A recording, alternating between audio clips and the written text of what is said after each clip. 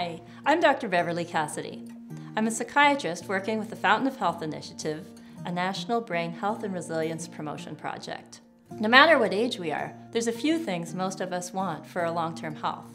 We'd like to maximize our health spans and minimize our disease spans, but as most of us know from personal experience, actually optimizing our health behaviors can be hard to do. This video offers a quick, 3-step protocol to invite health behavior change in frontline care.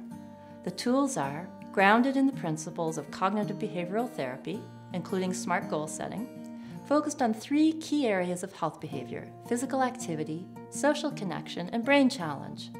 And they're quick and easy to use. They take about 10 minutes of time with 2 10-minute follow-ups. So let's take a closer look.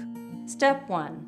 Offer to assess your patient's health and resilience baseline with a short questionnaire.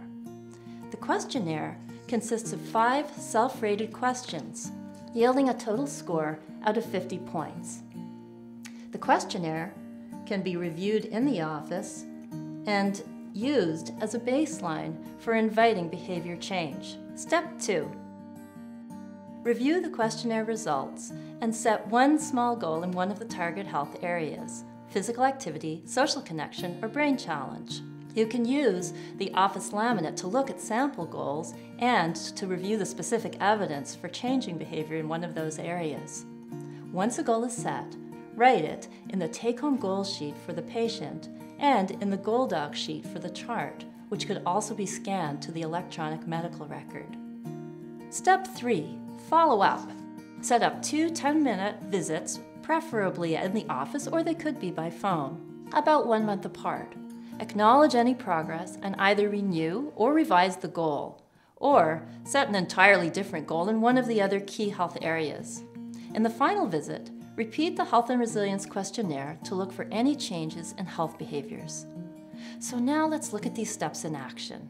This is Dr. Cindy Forbes.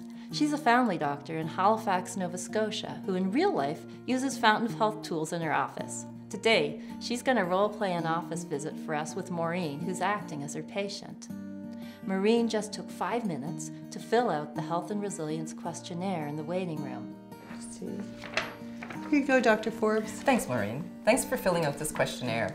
It's going to help us to see how you think you're doing with some key areas of your health. And from looking at this, I can see that you're doing really well socially. You're finding time for your family and friends, and that's a really important part of being healthy. But it also looks like you think you could be doing more physical activity.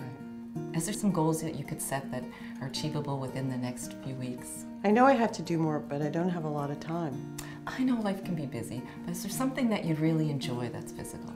I love walking my dog, and I know I don't get out as often as I should. So how often do you think you could get it? I probably could get out once a day. For how long? Say about 10 minutes. Perfect. So why don't you write it down, and so you'll have a record of it. And I'm going to write it down as well, so I'll remember. And why don't you check back with me in about a month, and we'll see how it's going. That's great. Thank you.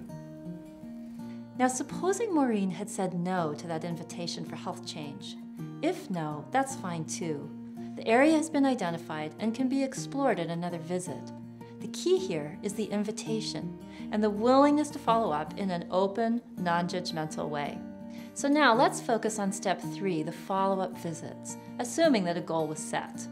Was it attained, exceeded, partially achieved? In all cases, it's important to acknowledge any positive changes and to invite the patient to renew or revise the goal, or set up a different one altogether. We hope this short video helps you navigate health behavior change more easily and effectively in your own work. And we'd love to hear about your experiences using the tools.